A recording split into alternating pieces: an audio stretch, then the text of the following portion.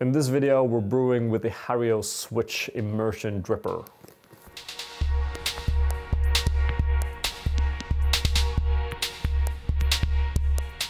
Welcome, my name is Patrick Rolfe and this is Coffee with April.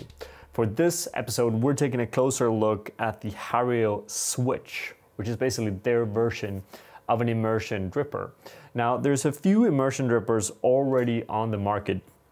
Talking about Bonavita, we're talking about Clever Dripper, the Gina Brewer as well. The Hario Switch has been on the market for quite some time now. We just haven't had the opportunity to get around and actually use it. However, it's a brewer that we actually saw quite a lot in the World Brewers Cup, for example, in Milan, right? So that kind of made us a bit curious.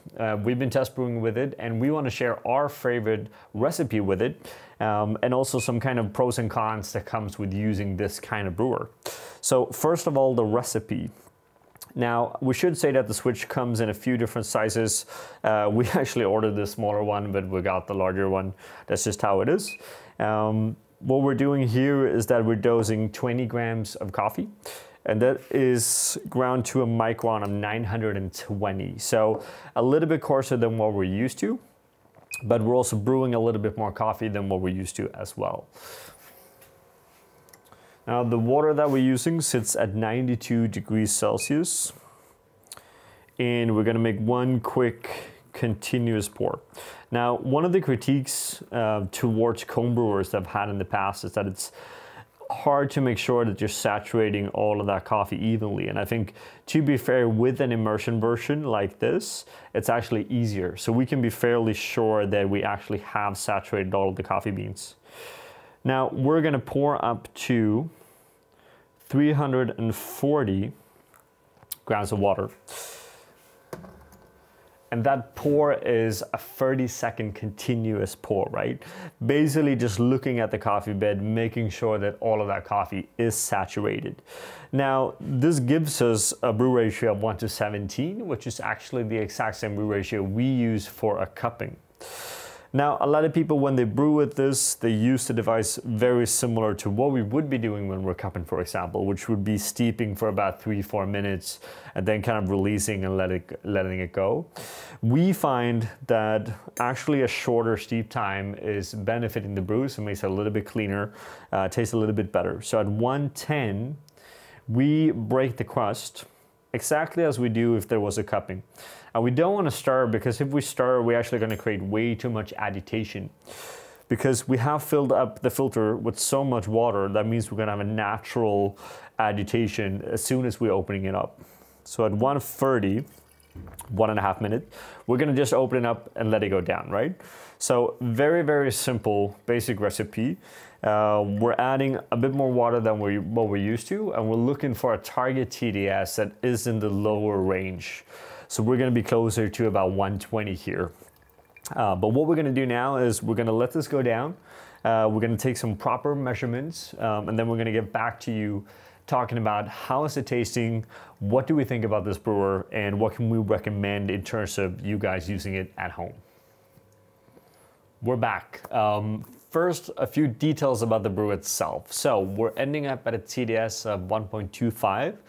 Again, with a ratio of 20 to 340 grams of coffee, which means we're extracting quite a lot of this coffee, at least more than what we're used to here at April.